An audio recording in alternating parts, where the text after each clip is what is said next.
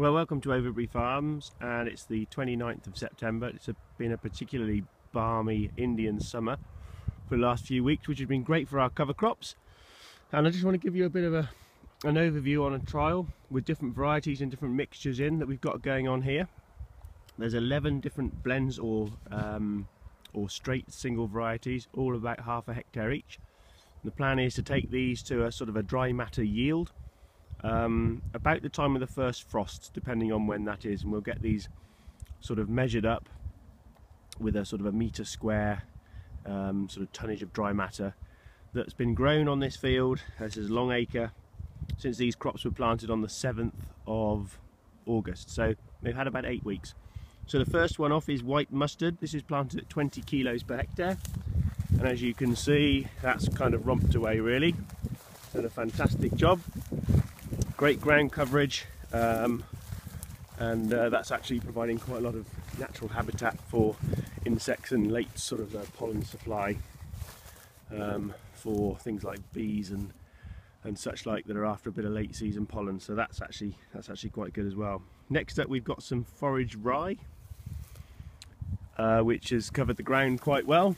A little bit of spring barley sort of volunteers just mixed in there as well, and the odd yellow flower, that's a bit of charlock, sort of brassica weed that we've got in the field as well. Next up, we've got Hanukkah, which is a straight vetch.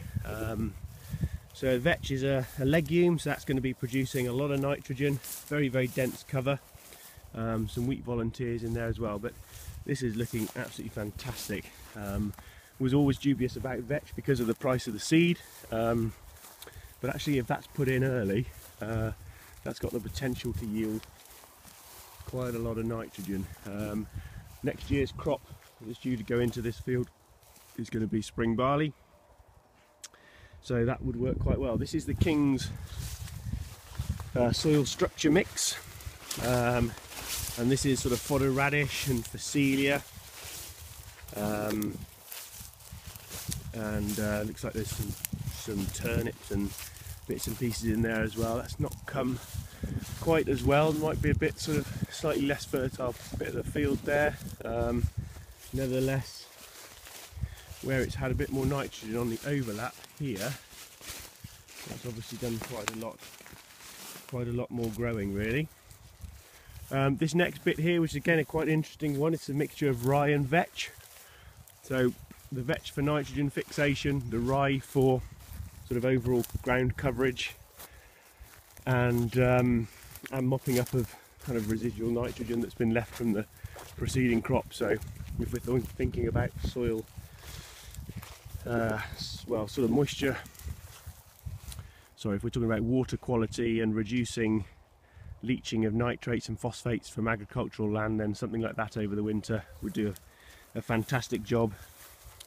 This is a really interesting one. This is black oat and vetch. So again, obviously there's a few volunteers in here as well, but there's a sprinkling of vetches in here, lots and lots of black oats. These have grown very quickly, very rapid development and rapid growth, so that's quite a handy looking mix. And then where do we go next? Job to see. It's outgrowing all of my little pegs which are in here. So here we've got soil vitality mix. So there's lots of fodder radish in here, lots of vetch. Again, vetch that you can just see down into there. There's the fodder radish, and again some of that's coming up into flower now, which is great.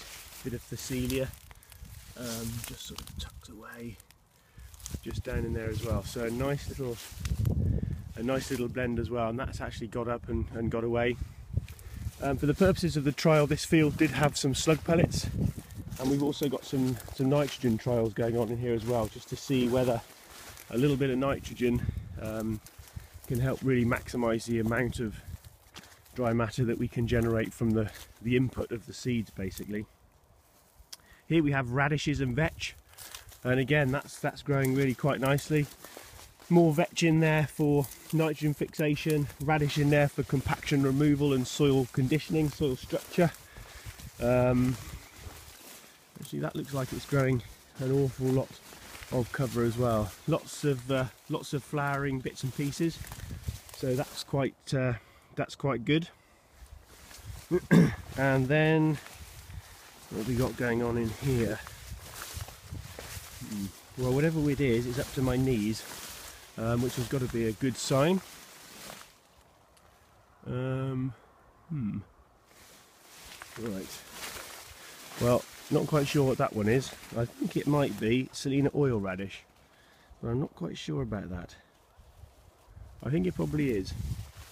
And then up here, which is number 9, we've got Defender oil radish as well. So, which is this bit just here. That's right. So there we got, that's the Silatina oil radish, and this is the Defender oil radish in here. So this is growing fantastic crop, club root resistant, so it's suited for a sort of a rotation where we've got legumes in that rotation. And this bit just on the headland here, we have some stubble turnips just on the headland to see what they can sort of generate. So really interesting trials. We'll see how they sort of develop. Here's the stubble turnips. Planted 16 kilos a hectare, so quite a thick dose of seeds, and that's sort of noted really. Maybe a bit too thick in hindsight because they're not actually being able to develop to each individual sort of full potential and being kind of crowded out by its neighbour, but some reasonable coverage, but certainly not the best. So that's where we are.